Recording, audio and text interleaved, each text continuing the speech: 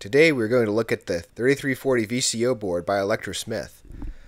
Let's start with the sound demo. Pulse sweep with pulse width modulation.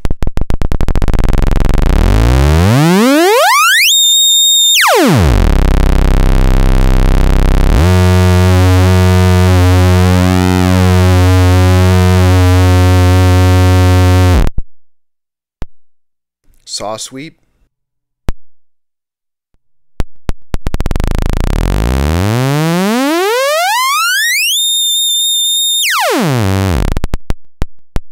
And I added a sine output, so here's a sweep of that.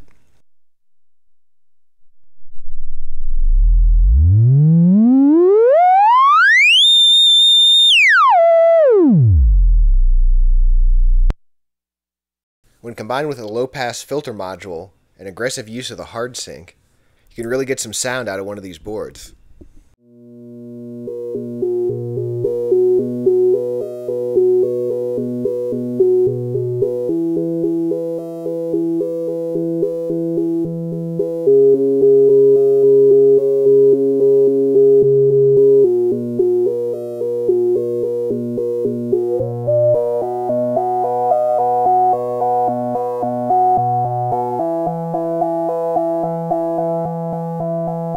The module I made features two VCo boards, and I made a mixing circuit to combine the outputs for a chorus effect.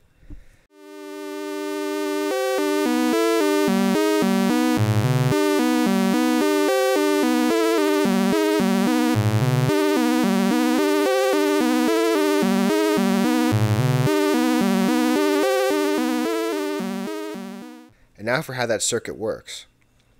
Frequency control is done through 100K resistors for coarse control and a 1 megaohm resistor for fine control. Hard sync and FM are direct connections. PWM pulse width is shifted from a plus-minus 5 volt signal range to a 0 to 5 volt range. Triangle saw and PWM outputs are connected directly to jacks, with the triangle output also connected to a sine shaper. I thought that adding a sine output would be complex, so I breadboarded an example circuit, and it worked just fine the first time. Tuning the sine shape is easy if you have another module which already has a sine output to compare it against. This being a dual oscillator module, here's the complete schematic with both oscillators, and the simple mixing circuit I added just to use up all the op amps. Building this module was similar to my other Electro Smith projects. First, the faceplate was cut out on the laser.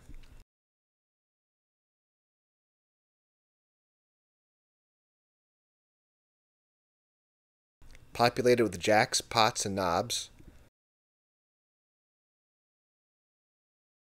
Some pre-wiring to make later connections simpler. The chip sockets straddle two pieces of perf board with all the components mounted. And connected to the faceplate.